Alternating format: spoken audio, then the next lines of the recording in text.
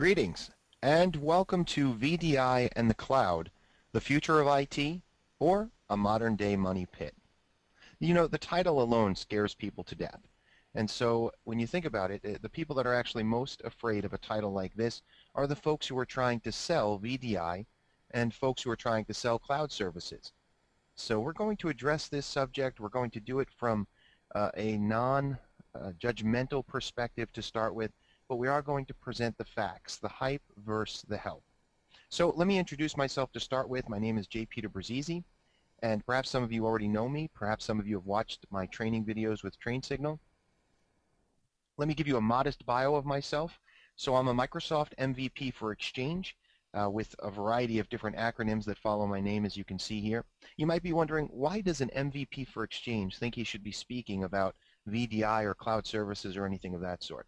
Well, in addition to being an MVP for Exchange and heavily involved in the Exchange world, I'm also a Microsoft certified trainer. I'm a technical author. I've written over a dozen books that have been sold internationally. I speak at conferences like Tech Mentor, Tech Ed, Mech Connections, and others. And I'm a journalist for InfoWorld. I write the Enterprise Windows column. So in that role specifically, I have actually spent quite a bit of time covering the world of virtual desktop infrastructure. I've spent quite a bit of time talking to vendors and talking to folks who have actually been implementing VDI in their environments. At the same time, I have also spent quite a bit of time talking to folks who are implementing cloud services. They're looking at infrastructure as a service and other solutions, whether it's platform or software as a service. And so it gives me an opportunity to look at it from both angles, those who are selling the solutions and those who are buying those solutions and seeing how it's working out for them. It gives me a broader view perhaps than some who they're stuck at the mercy of the vendor. They're reading the vendor marketing paraphernalia and they're thinking, okay, this is the right move. Well, we're going to discuss whether or not it truly is the right move. Now, before we get started into the session, let's just give a little background to this session and how it really comes together here. So it's a combination of two different talks that I give at tech conferences that revolve around the buzzwords VDI and cloud services. And the whole point of these different talks is that these solutions, VDI and cloud services, as different as they are, they're very similar in the sense that at times the marketing paraphernalia leads it to indicate that there's more hype involved than actual help. And so we look and we see, wow, VDI is going to solve the world's problems. It's actually going to solve the greenhouse effect, going to solve all of your energy problems. It's going to reverse the recession. Cloud services is going to make problems on-premise a thing of the past. You'll never have a security issue again. You're going to be able to really just, fly in the clouds and enjoy life and, sit on a beach and monitor everything from there. So sometimes the marketing hype is really just that. And as a result, you start throwing money at this and you start thinking, this is the way to go. I'm going to start putting money into this. I'm going to start pushing it. I'm going to promote it with decision makers in my organization. And of course, they're hearing the same buzzwords. And so money starts going in that direction. Now, what's a money pit? Well, the dictionary.com defines it as any entity or venture which requires more money for maintenance and drains financial resources. Money pit. So, unfortunately, VDI as well as cloud services could become a money pit. The cost of these things can add up. The nice thing about them is that the initial upfront cost is usually less than an on-premise infrastructure, or usually less than going out and purchasing all of these various machines in the case of VDI. But that doesn't necessarily mean that down the road you're not going to be pouring more and more money into that hole. Okay, so now you get the point as far as the reason for the session. Let's jump right into a discussion then of VDI itself. We're going to split these two into two different topics because they are two separate subjects, of course. So let's focus on VDI for a moment. VDI provides centralized desktop management. The value of VDI, regardless of the vendor, although obviously various vendors have different added management features that are included, whether you're going with a Citrix solution or a VMware solution or a Hyper-V solution with Microsoft, it doesn't really matter in this context. The overall point of VDI is that you have the ability to have all of your desktop infrastructure in a virtualized environment. And typically, there still has to be on-premise because of the connectivity that's required. And you're looking at situations where persons can connect in. Now, maybe they're using a fat client. Maybe they're using an old Windows XP box that is just sitting there on the desk. and you want to provide them that Windows 7 desktop. I would say Windows 8, but let's stick with Windows 7 as a more reasonable desktop that you would want to provide. It's a real extreme jump to think that you're going to take an XP box, a fat client, and have them do a remote desktop connection to a VDI based system, and that it's going to be Windows 8. You can do it. There's no doubt you can do it. But the problems with Windows 8 is that it's really based off of more of that touch interface, and it's doable through remote desktop, but not as clean as Windows 7 for most workers. So let's just assume it's a Windows 7 system. And so now that you have all of your Windows 7 systems for, let's say, a department that you have set up with VDI, now that they're all in one place, you can actually centralize the management of it. And you can do things like provide updates and so forth. So there's real value here. That's the point here, is that I don't want you to think that this is a bashing session on VDI or the cloud. It's not. Under certain circumstances, VDI may be one of your best solutions. So I'll give you a couple of different scenarios where I've seen it work really well. One is factory floor. So you've got a factory floor, let's say 30 employees, and this is a true story. This is a real company that I did some consulting with, and they were having problems with their systems just constantly getting beat up due to dust getting into those systems and just having to replace them repeatedly. So now they're looking at upgrading. They want to go to Windows 7. They're using Windows XP. How do they do it? They want to give their people the latest and greatest operating system, but they can't do it with these systems. They don't want to keep buying expensive systems and having them just get destroyed by the dust. So the idea was, look, can you go with a VDI solution? And they looked at that. They looked at ways to do that using as many of their old XP systems as they could until those would die out, and then they would replace them with thin or zero client connectivity. And so those are smaller boxes, less concerned about dust and so forth, cheaper because they're not full-fledged systems. They simply are little clients that can be plugged into the network. You plug in a mouse, a keyboard, and a monitor, and you're good to go. In that case, it was actually a cheaper solution to go with VDI. Another great opportunity for VDI in an environment might be a school system. You have everybody coming in. You want to provide a consistent environment, but everybody's coming in with different types of solutions, whether it's their tablets or whether they're coming in with various flavors of Windows. So to do that, you can set up VDI. You can set up virtual systems within your school system. This works great with BYOD. Bring your own device. So you have folks coming in with, let's say, iPads. You want them to feel like they're bringing in their own device and they are happy to do so, and they've just paid for this device. You didn't have to pay for it. They brought it in from home. And you want them to feel happy about that. They're getting to use their device. At the same time, you want to provide a solution where you can provide security, you can push down group policies to their systems. Well, you can't have the best of both worlds there. You just can't do it. But with VDI, you can. They can do a remote desktop connection off of their tablet. They get their desktop right there on their iPad. It's fully secured with a group policy and any other administrative settings. When they're done, they close out, they go home. They have their iPad, they get to use what they like to use, but ultimately they still have all of the fun of having a Windows desktop. I say fun, it's really work, but they have that all through a VDI infrastructure. So this is something that really does have value. But you'll note that I keep pushing it as a solution that is limited. It's not that you take your whole organization and say, listen, we're all going to switch to VDI today. That is a mistake. So that may happen, though. VDI is obviously very futuresque. We may see in the future a world that switches over to VDI when we can eliminate some of the problems when it comes to connectivity and storage and so forth. But ultimately, currently, it's great for limited deployments. So we may even see, as you can see on the slides here, may even see a cloud-based VDI solution in public clouds. This may happen soon enough where no matter where you are, you can connect up and get a desktop without having much in terms of your client itself. Whether it's a tablet or some other client, it might be a thin or zero client that can connect up to the cloud and get its operating system from there. Now that may be fine, but obviously we don't just want an operating system in the cloud. We don't want just many may survive well with a very simple operating system like the Google Chrome operating system that they have on the Chromebooks.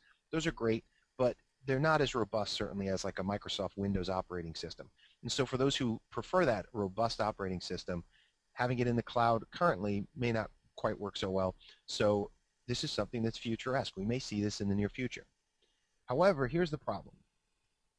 So VDI begins with the need for tremendous infrastructure and upfront costs. And look, this is just the truth. You're going to have to pay money.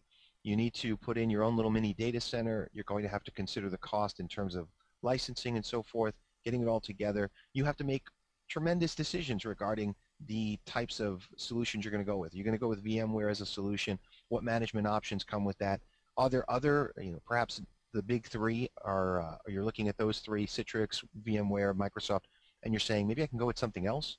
So it's going to take some time to do a little bit of research, to look at costs. You're going to have to put in this infrastructure. And, ultimately, when you see it on paper, when you see VDI on paper, it looks cheap, right? That's the whole thing. It's like, look, instead of buying all these different systems and managing all of these different systems, VDI is going to save you on the management. It's going to save you on all of this frustration that you typically have with a traditional deployment. But really, where's the bottleneck? Where's the problem? Storage. Storage is one of the biggest problems.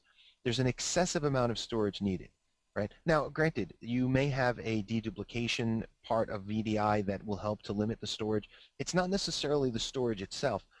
It's really the lack of storage optimization.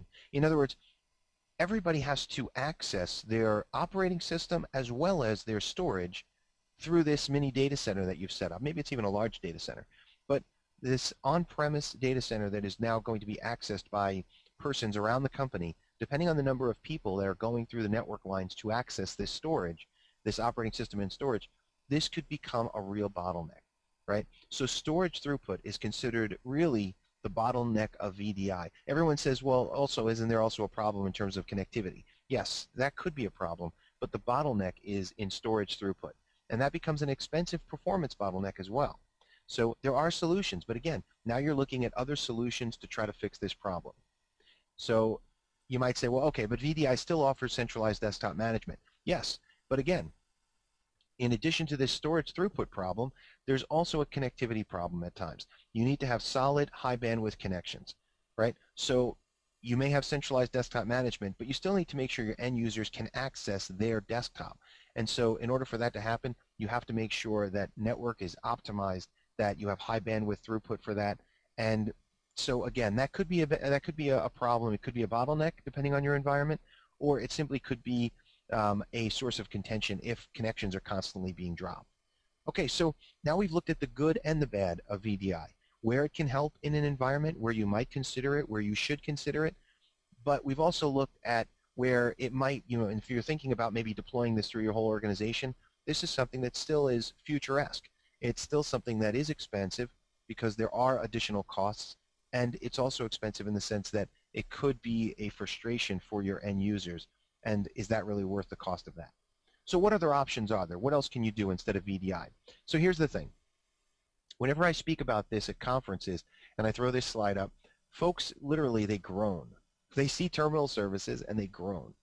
And look, here's the facts. The fact is that just because it's not new and fancy like VDI, it's not all sexy like VDI, that doesn't mean it's not the best and most cost-effective option, right? So look, when you're sitting around, and drinking beers with your buddies and saying, hey, guess what? We just installed VDI for our whole environment, and you're sitting there and you're thinking, that's awesome.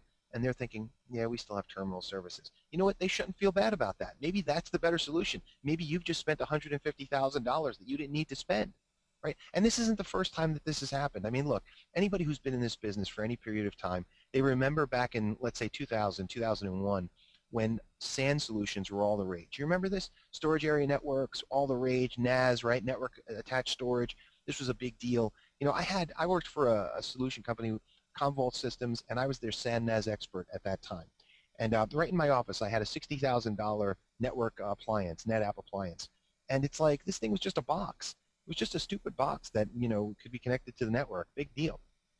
60 grand, right? So these things were expensive. Storage area networks were finicky. You're using fiber channel and all sorts of other junk, and it never worked. And, it was miserable. You had to boot up devices in a certain order to get it to work. I mean, this is what people were resting their hope on. And yet the poor man's SAN, which was really just a redundant Ethernet connection back to your storage through regular network, this was considered, something to be looked down upon. It was cheap, it worked better, and it wasn't finicky, but that was looked down upon. So it's the same thing here, folks.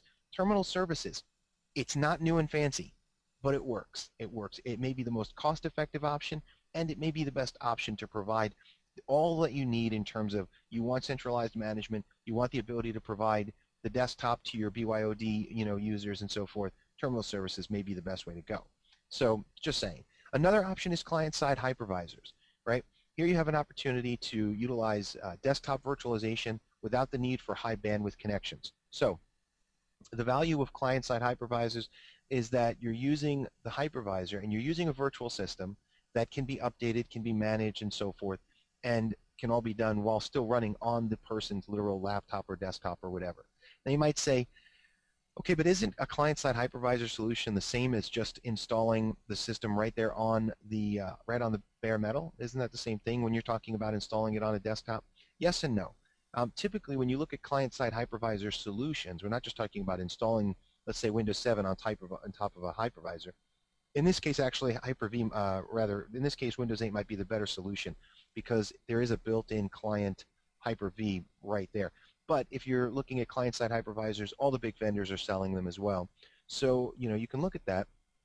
You might look at Virtual PC or a couple of other, not in the top big three names, Citrix, VMware, Microsoft, but look for a couple of other computing companies out there that offer client-side hypervisors because they also offer management solutions that allow you to centrally manage the desktops and make it so that in the event someone does lose their system or there's a problem, that they can get the new flavor of their system downloaded back to their machine pretty quickly. So client-side hypervisors is another potential alternative, something you should consider. The last one is more my favorite in terms of solutions. And it's not that I'm saying it's better than terminal services. That's not the case. I'm just saying it's my favorite because it's something that nobody has even heard of, and I don't know why. It's called IDV, or Intelligent Desktop Virtualization. You might be thinking, what? I've never heard of this. A good example of it is Winova Mirage. And you might say, never heard of them either, but you know what? Who heard of them? VMware. They heard of them, and it's a perfect example of what Intelligent Desktop Virtualization can do. So let me just explain this one, because most folks know what terminal services are. Most understand client-side hypervisors. IDV is the newcomer to the discussion. So basically, oops, I went backwards. Here we go. Basically, IDV, Intelligent Desktop Virtualization. You take a standard system, or even a virtual system. It doesn't matter if you're, let's say, using the client-side hypervisor. You take a standard or virtual system, and you install a 2 megabyte client, which connects to a server. Let's say if we're talking about Winova Mirage, it connects to a Mirage server. And basically, it saves an image of the PC. Now, the full image isn't uploaded, only the bits that are different from other saved images. So obviously, after you do your first one, if you're doing Windows 7 systems, then it knows that it already has a Windows 7 system. So it does, it does separate the bits and says, okay, I only need what's different on this system, System B, from System A. It does on-the-fly deduplication with high-performance WAN protocol connectivity. So it's fast, it's easy, it deduplicates.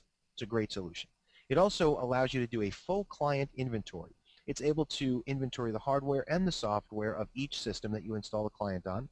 It makes disaster recovery easier because in the event of a problem, all you have to do, get a new system, install this 2 megabyte client, and boom, it'll automatically update the system with your previous backed up image. Updates and patches are made easier.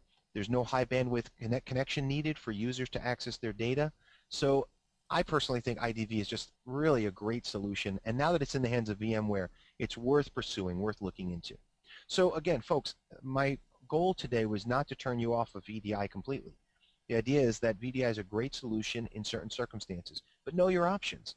Know your options in terms of costs, in terms of what are you truly looking for out of the solution, and obviously if your goal is to simply have the latest and greatest, the futuresque, sexy solution, then absolutely go with VDI. There it is.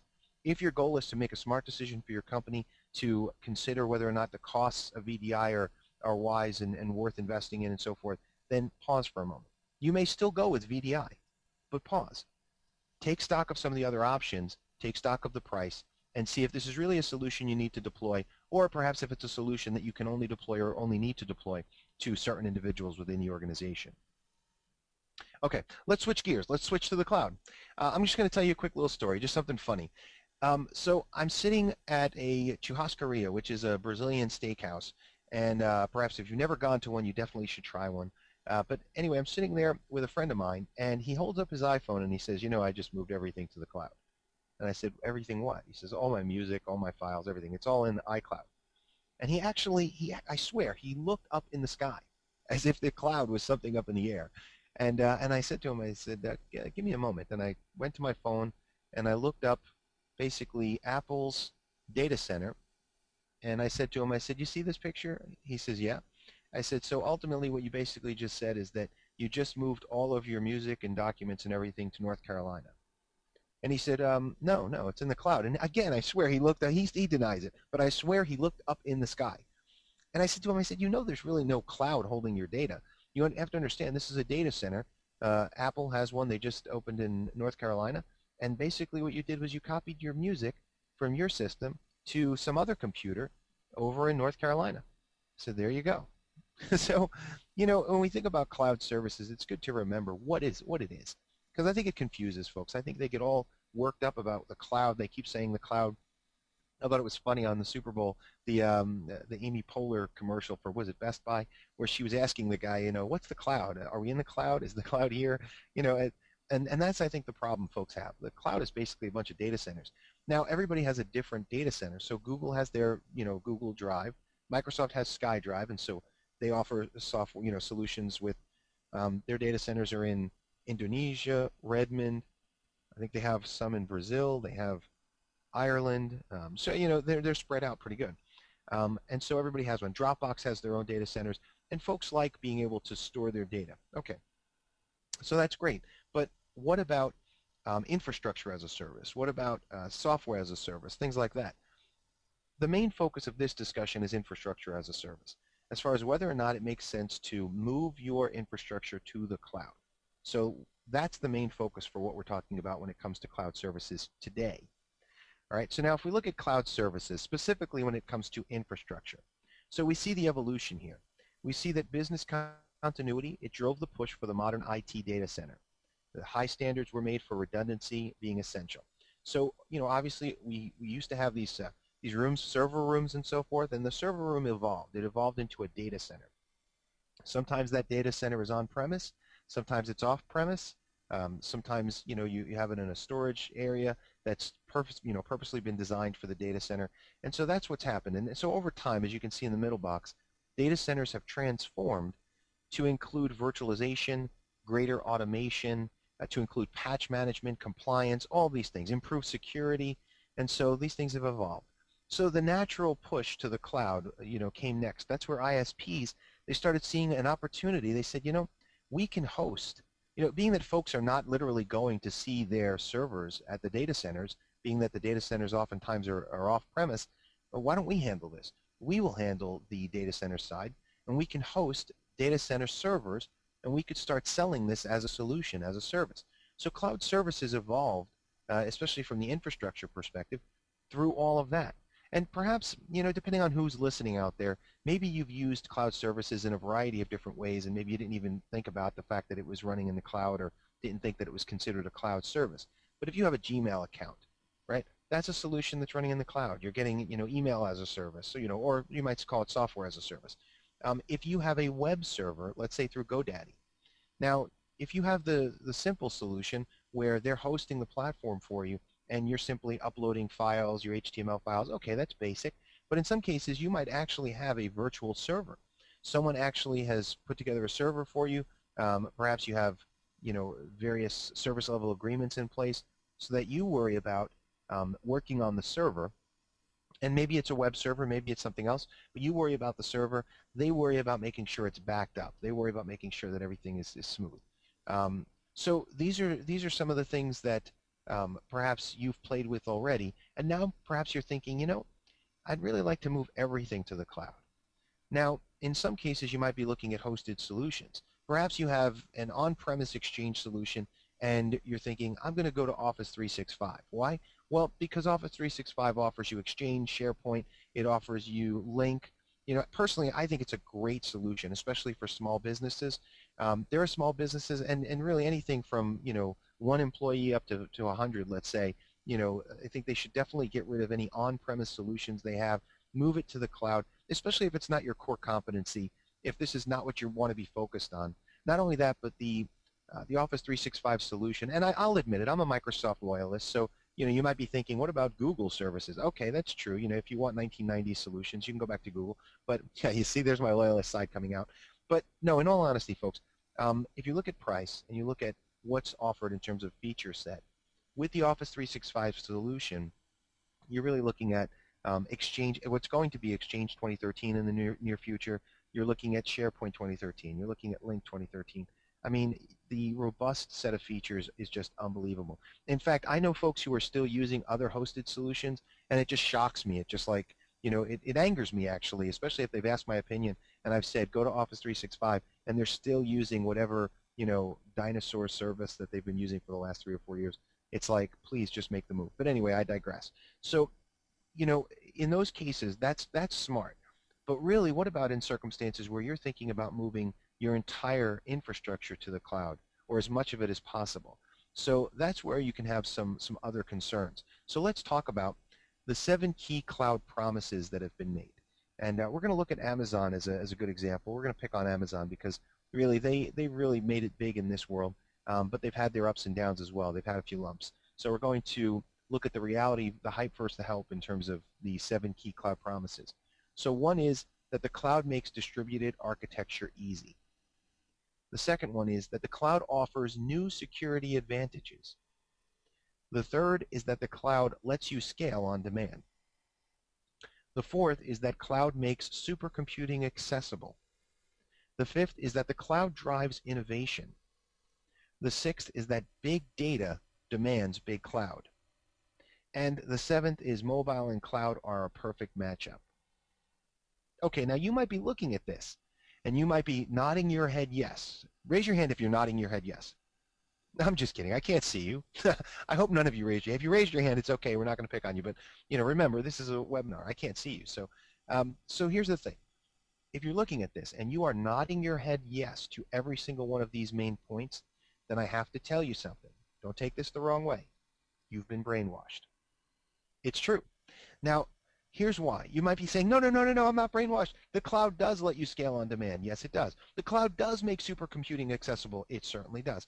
But let's just take a step back here, because you want to pride yourself on also being able to see the reality, not just the hype of a single line statement.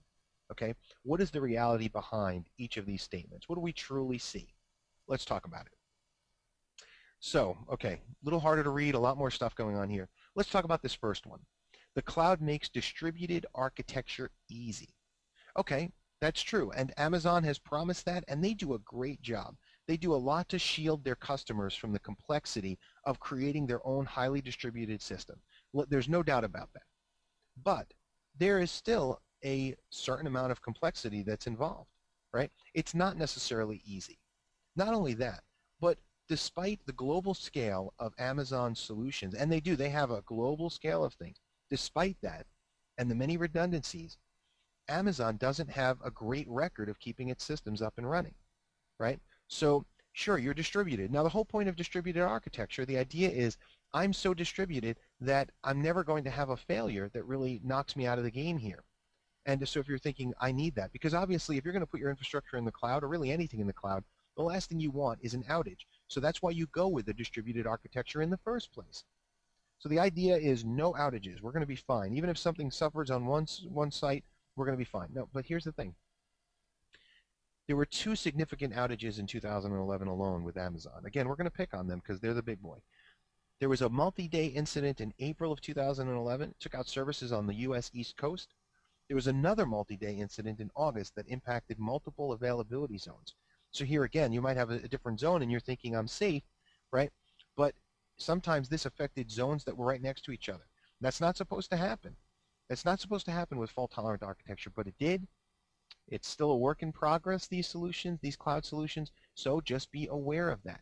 If you're not so concerned with having 100% constant uptime through distributed architecture, fine, then the cloud may still be a great solution for you. But you have to be aware of that. Now, some have actually, they've altered their viewpoint. One good example is Zynga, which is a game site. You might have played some of the games that Zynga makes, right? The way that they have changed things, they have decided that it's better to own than to rent. They used to have an 80% dependence on Amazon Web Services. They have flipped that to a 20% dependence. Now they have a public cloud usage focused on scaling up new games before taking them in-house. So they still use Amazon services, but they use it for a specific purpose, but then bring everything back in-house. They feel it's better to own than to rent. Okay, so there's number one. Does the cloud make distributed architecture easy? Yes, there's some truth in that, but in the case of, when it comes to the case of outages and being concerned about that, the fact of the matter is that these outages still occur. Oh, as a side point, we have Q&A, and you're welcome to ask questions as we go along. I'm monitoring it as we go, and towards the end we'll also have a Q&A session. So I see from Craig that there's a question, will hardware planning for VDI implementation be discussed? Not in this session, Craig. I mean, there's a lot that we could talk about with hardware planning as far as the different pieces of the puzzle. The other thing with hardware planning is that I never recommend you just go with one vendor. I know all vendors like, buy everything with them, put all your eggs in one basket. The honest fact of the matter with VDI, just from my working with it and consulting on it, is that sometimes it's better to get pieces from different vendors because they might have a thin client, or they might have a better way to eliminate the storage throughput issue. So it just depends on who's the best. And that's the nice thing. It kind of reminds me of putting computers together back in the late 90s, where you could, everything was kind of opened and you could just open the box and you could flip out different things, change the motherboard, change the processors, It's the same thing with VDI. It's all mix and match. So that would be a really good webinar perhaps that we'll do in the future. Okay, going back to number 2. Cloud offers new security advantages. Now you might be thinking, Pete, look, there's no way that you can tell me that there aren't cloud security advantages to doing things on premise. All right, that's true. There are some advantages, but the cloud is far from invulnerability, right? Look, there were very public breaches with credit card number thefts that have occurred.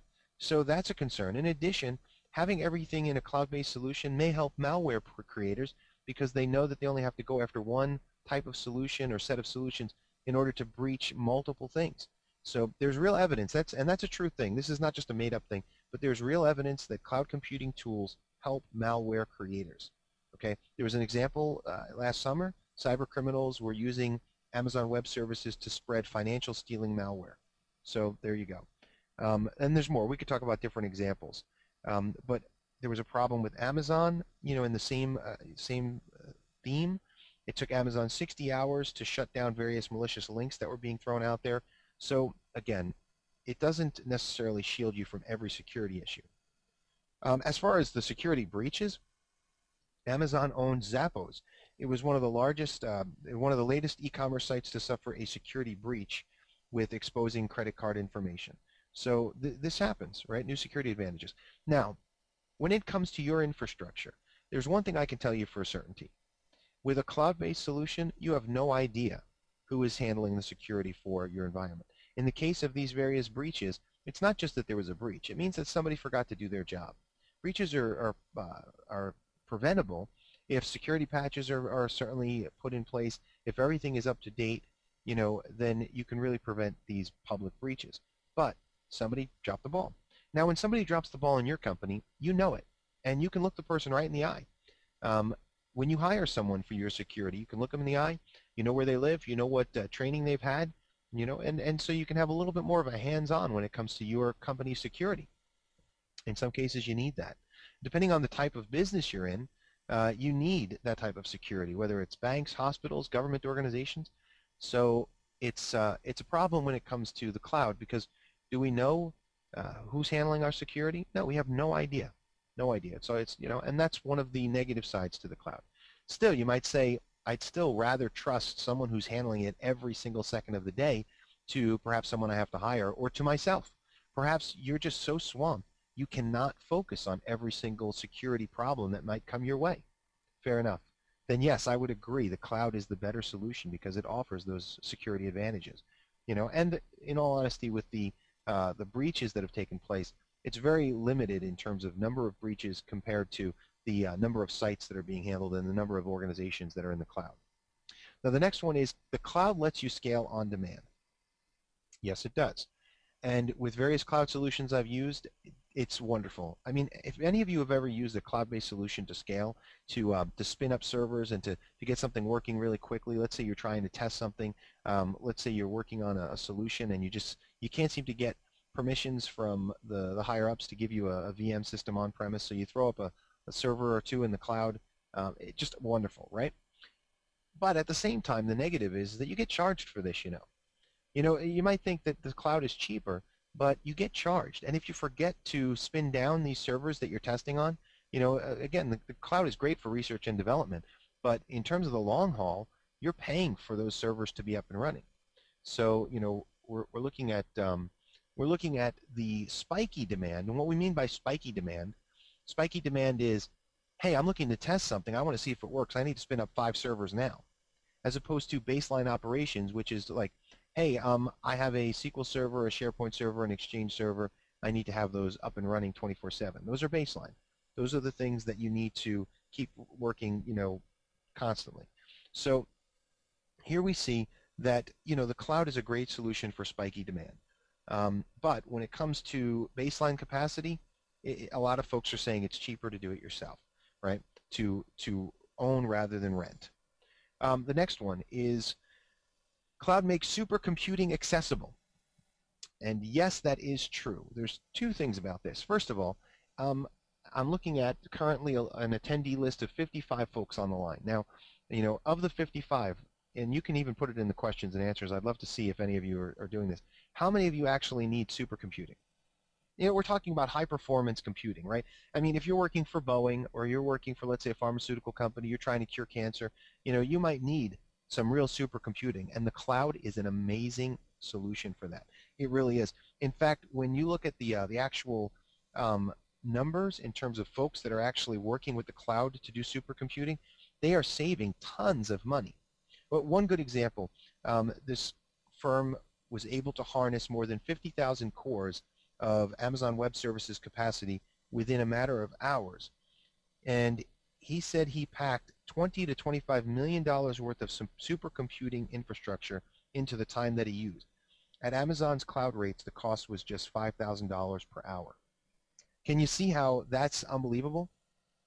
So the response, according to this person, Jason Stowe, CEO of Cycle Computing, he said this means any researcher with a National Science Foundation grant, or any person at an academic institution, or anyone at a large corporation can now do science that's impossible to do on an internal system in so short a time frame.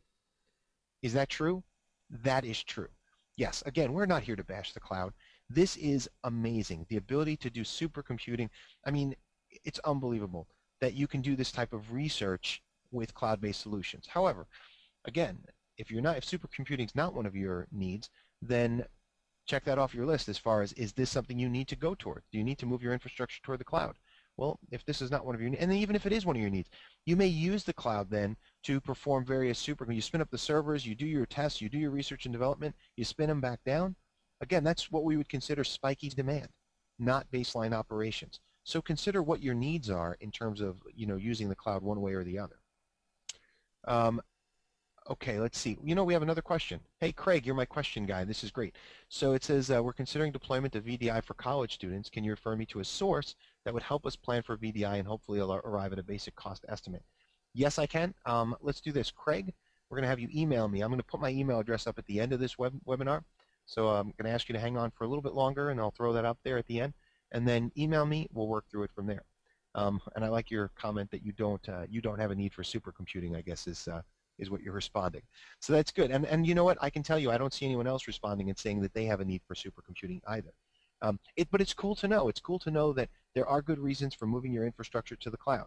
You just may not have those reasons. So then in that case, there's no need to spend the money and the effort and the, you know, worry about it. So another one is that the cloud drives innovation. Okay, that's true. So the question there is, are you involved in business experimentation? In other words, for small business or startups, the cloud is a great solution because you don't have to, let's say you have an idea and you say, I'm going to start a small business. I'm going to create some kind of website that's going to provide some kind of service, and you're like, it's going to be awesome and everyone's going to love it and I'm going to make $1 million. And I saw the GoDaddy commercials with the guy on the airplane and everyone's like, you know, you had an idea but you didn't execute it, and so now you're still sitting at home, but this guy's on a jet with, what is it, Danica Patrick, she's flying the jet. You know, it's like, okay. You might be thinking I was talking about the other GoDaddy commercial, but no, I'm not even going to talk about that one. So the the thing is that, yes, if you have a business idea, but you don't necessarily have, the money to actually set up the infrastructure to host things internally in your own organization, in your own business. If you're, sitting in an office with this idea and you're like, I'm gonna put this on the web, this is gonna be great. Great. The cloud really does drive innovation in that sense. And you're basically involved in business experimentation in that case because you don't know if it's going to make you money, you're just assuming. And maybe it will. So that's great. People that have ideas can use the cloud and throw them up. I mean, how easy is it to go to like a GoDaddy and set up a website? It's easy. And then in terms of infrastructure as a service, how easy is it to get a virtual server, get a developer to work with it, start throwing files up there and web pages and all sorts of other cool stuff, video streaming, who knows what you're looking to do with it. But ultimately, the cloud doesn't necessarily drive innovation. It provides a method for you at a lower cost to get your experimentation ideas out there, right? But a lot of folks, once they reach a certain point in business, their business changes. They're not experimenting anymore. They know what they have. It's making them money. They start thinking of ways to now take it out of the hands of cloud vendors. And this is true. It's one of the things that companies talk about all the time. If they're using, let's say, a video streaming solution, they constantly are looking at it and going, we're paying this company to do this. Can we do it ourselves? Can we get it out of their hands?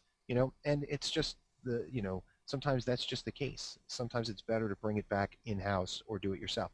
And that's what Zynga found. Zynga found that it was better to still use the cloud for certain things, but to bring it back on-premise. The next thing is big data demands big cloud. Okay, so you're thinking of storage. The fact is storage is cheap in-house. As far as big data driving the need for big cloud, the real problem there is that most companies that have this need for big data, they might also be in big environments like banks, hospitals, government organizations. And we've already talked about the security concerns. So if you're talking about throwing your data into the cloud, yes, scalable cloud-based services will appeal to companies that are getting their data from the internet to begin with. But when you're talking about privacy-oriented firms or security-sensitive firms or companies, it's just not going to, they're not going to be rushing to the cloud. It's just not going to happen. So again, what's your situation? You have to make this decision ultimately in the end. The last is that mobile and cloud are a perfect matchup. Okay. So a lot of folks believe that, that because, the mobility world, putting things in the cloud, it's a good match. But let's be honest, mobility is still in its infancy stage. We cannot say when it will level off to determine the truth or inaccuracy of that promise, that putting mobility solutions together with the cloud. You got to remember, mobile right now, it's a very hot trend.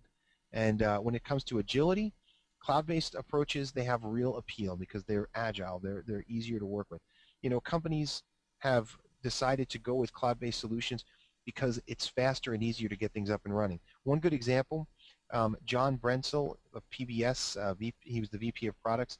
He says his network could not have scaled to meet fast-growing mobile video viewing demand without Amazon Web Services. So they moved content and streaming video to Amazon Web Services.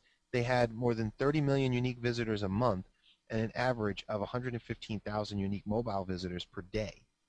They said they wouldn't have been able to do it, right, without Amazon Web Services.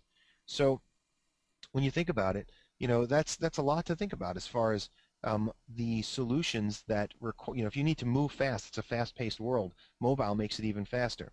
PBS 3 years ago, they were serving up about 200 terabytes of streaming video per month. Well, when the time this article was written, where I'm getting my data from, it says that today they are offering up more than 40 petabytes of video per month. Can you believe that? That was that's 1 year after the debut of the PBS iPad app. Now they're streaming more than 40 petabytes. What a huge, difference the mobility world brings into play. They couldn't have done it without the cloud. So these two do seem to match up, but that might simply be because it hasn't leveled off yet. Will the demand for streamed video and streaming, solutions and data continue to go up? Most likely, but we will hit a point where it levels off, and we will have a clearer view of whether or not it's better to keep all of that in the cloud or bring it back in-house. Will PBS go to in-house at some point in the future like Zynga did? Maybe. We don't know. So here it is. Here's all the different solutions that are available. Here's the different promises that have been made. Here are some of the reality checks that are involved. And it's great to be able to just talk about this. right? So let me just be clear. I just want to conclude this on a more positive note. Um, I am not anti-cloud. I'm not anti-VDI either. I believe that the cloud is the best option for software as a service solutions, you know, education as a service solutions, and at times infrastructure as a service solutions, right? The question is whether or not the solution is for your needs. And all I'm saying is don't buy into the hype. Stop. Question the marketing brochure, which is made by the same cloud vendor you're looking to bunk with, and consider all angles. Just like I said with VDI. Remember, it's not a matter of saying, okay, this is good, this is bad. It's a matter of stopping, realizing that the material you've been reading is most likely presented to you from the same folks who are trying to sell it to you, right? It's like they say with supplements, right? Whether it's vitamin supplements, that hey, when you're reading positive hype about those vitamin supplements, it's usually written by the vendor. So just take a moment and try to take an outside view of these things before you go spending money. And I put a note down at the bottom. You might not want to throw away your Dell Reps number just yet. In other words, you may look at some of the newer solutions that are available, whether it's through Dell or others, in terms of what they call convergent solutions, where you can get a lot of the same benefits from cloud-based solutions, but you can get them in easy-to-install boxes that you can just purchase and install. They handle the computing side, the storage side, the virtualization side, the management side. So you might just consider some of the other options out there. Because part of the frustration for some is that they look and they go, okay, so if I'm not going to move everything to the cloud, then you know what I have to do? I have to sit down and figure out what is the best hardware for my solutions moving forward. I'm looking to deploy Server 2012. That's going to mean some server upgrades. I'd like a virtualized solution. I'd like, higher performance networking between my servers. I'd like to have greater levels of availability. I need to worry about storage throughput, and you're going to have all this stuff in your head. Well, one of the nice things is that many of the hardware vendors, and Dell is included, especially Dell, they've been working to try to eliminate this problem. They realize how easy it is to throw stuff to the cloud and not worry about it anymore. But they also feel that in many cases, as we've been talking about, it's better to keep things in-house. Certainly better for them because they want to sell more servers. So they will help you to make these decisions. They will provide you with solutions that make it easy to just kind of snap and play. So again, just give this some thought before you make a decision one way or the other. In conclusion, VDI and cloud services are all the rage these days. These are the major buzzwords. You hear them, you've been reading about them, and sometimes they honestly do help, and sometimes the solutions being presented are just hype. So before you go into deep spending mode to alter your infrastructure internally with VDI, or before you drop services in-house and move them to the cloud, you have to ask yourself the following questions. Number one, will this decision save me money over time, or will the cost actually be transferred to something else? Number two, will this truly mean less management work for me and my team, or will it mean new worries and new work requiring more training? Number three, will this solve a problem for end users or create new ones, including hidden concerns with regard to security? And number four, am I making this decision because it is the cool thing to do, like we talked about SAN solutions of the early 2000s, or is it the right thing to do for my company? Okay, so hopefully you've enjoyed the discussion itself. We're going to go to the Q&A portion, and let's see. I'm looking at a couple of different questions here. I've already talked to Craig a little bit. We're going to talk more. We're looking at which is the best VDI solution we can get from service providers. That's a really good question. Every service provider is a little different in terms of what they're offering. I think a lot of times this comes down to religion. Not true religion, but from the standpoint of the viewpoint that you have with your vendor. People that are VMware folks, they are incredibly loyal. And so you might talk to your VMware vendor and see what they're going to offer, what do they recommend all around in terms of the clients that could be used and the types of solutions. And then, if you're not specific in terms of your vendor and you haven't made a final choice yet, you might start looking at cost then, because VMware is certainly a good company, but Microsoft tends to be cheaper in the long run. Kenneth, I thought there was going to be refreshments. I did too, to be honest with you. But nobody's brought me anything. Actually, Kenneth, we're going to be shipping you refreshments to your door. So Let's see, we have VMware now sells Kool-Aid. Yes, I think they might. Okay, good. Hey, this is less of a Q&A and more of a commentary. That's great. Um, so here's the thing. Obviously, we do have the one question about various hardware that might go into a VDI deployment, and that is a good question because you do have to be concerned with what are you putting this all on? What kind of software are you using? What kind of hardware are you using if you're going to go with a VDI deployment? Again, we were just talking about the options that Dell is offering, convergence solutions. If you want to look those up, they have their blade arrays that are really pretty impressive. I'm really happy with those lately, taking a look at the specs. I don't work for Dell, so I'm not selling for them. I don't make any money off of any of the sales that they have, but I'm happy with their offerings. Um, I think it's exciting right now. There's been a fire that's been lit under the whole industry, and we see changes being made. Even this morning, I don't know if everyone saw that Dell is actually making a move to go private. So they have their public company here, and it looks like they're going to buy up the stock and go private. Pretty exciting. So we'll see how that changes things. One question here, is it better to use thin clients or zero clients in the infrastructure? Well, okay, so I like to break it down into fat, thin, or zero. And what I like about zero clients is that there is, the zero clients, there are some who say they're zero clients, but they're actually thin clients. Either way, you're looking at a box that basically plugs into the network, plugs a mouse and keyboard in, plugs maybe audio in. So it has to have some working parts, but in some cases, the thin clients actually require a little bit more, of like requires a basic operating system, and that extra operating system layer, can cause problems. But what I love about thin clients and zero clients is that they're throwaways. Not that you like to throw away things you've paid for, but if anything breaks, you pick it up and throw it away. It's just a little box, and you can go that route. So I personally like to go with, there's a zero client solution. I can't remember the exact name of it right now, but I'll have to look it up for you guys. But it's just a little box, you plug everything in, great for VDI. Question is, can you convert an old desktop PC into a zero thin client? No. Well, I mean, I don't think you can. It was certainly not a zero client. So the way that the old desktop PC would work in this case is you can do like an XP. Let's say it's an XP system. Um, you can basically do a remote desktop connection. We call it a fat client, really, because you've got this. Whenever you do a remote desktop connection off of an existing operating system like Microsoft's Windows operating system, you've got a fat client there. Zero or thin clients typically use a real thin operating system like a Linux-based operating system to make the connection. So, I mean, can you do it? Yeah, I bet you can. Figure out a way to do it somehow. I just have never researched that or played with it. I don't see why you would. Let's see. Let's see. Does the processing being done on the server side?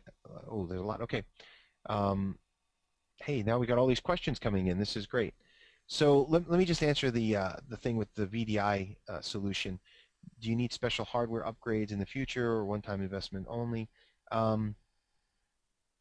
So to set up virtual desktop infrastructure, you're basically going to have a virtualized solution where you set up multiple versions of the same operating system, and then everybody gets their own operating system. So, they really do have their own desktop. They have their own operating system. It's different from terminal services in that sense, and that's why a lot of end users like it, in the sense that their desktop is their desktop.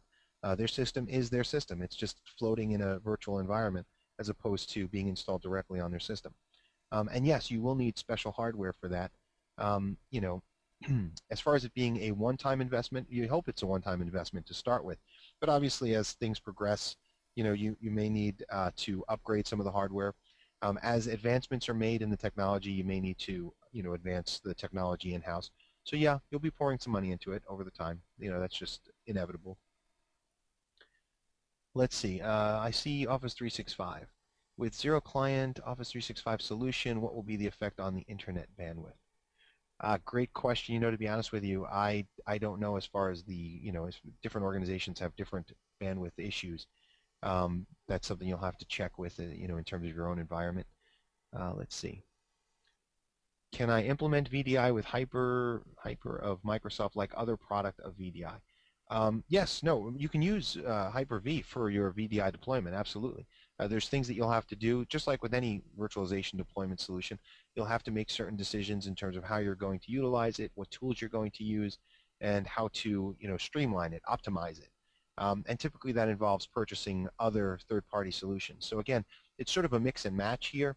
Microsoft may have some recommendations in terms of vendors they work with for some of these pieces, but and it's wise to listen to them because they typically know who works best with their solutions. But this is actually a good idea for perhaps a future discussion, having a discussion on what are the pieces of VDI, what are the vendors, how do they work together, what are their pitches. And what's nice is I can go back to VMware and Microsoft and just say, hey, what are your pitches for this? How do you put these things together in packages for folks? Like what would you recommend for third-party optimization for storage throughput and so forth? Personally, I like a product called Atlantis Ilio for storage throughput. It enhances the optimization of the storage throughput, which is one of the biggest issues when it comes to VDI-based solutions, is the storage throughput. Okay, well, it looks like we are at the end of our time. I'm sorry I wasn't able to answer all of the questions here.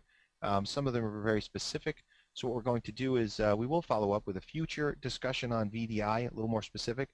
Perhaps we can even pull in a good friend of mine, David Davis, and we can see what he thinks about all of these different things. If he's listening out there today, he might be shaking his head because he may not agree with some of the points that I made. So I challenge him. I challenge him to come back and tell us what he thinks at a future time. And perhaps we can also share our thoughts regarding the differences in solutions between Microsoft's VMware and Hyper-V, rather Microsoft's Hyper-V and VMware's ESX and their solutions when it comes to VDI. All right. So just to conclude here, if you want, you can read my InfoWorld column on Enterprise Windows, and that's located, as you can see there. You can go to the Infoworld.com website and find me under the blogs. You can email me at peter@trainsignal.com. You can follow me on Twitter at jpbruzzese. So a lot of ways to get in touch with me. By all means, email me with any of these questions that you feel you'd like answers to, and for more follow-up afterwards. And this webinar will be available at www.trainsignal.com/blog/webinars in a few days. And now we'll turn things back over to Dana, our sponsor.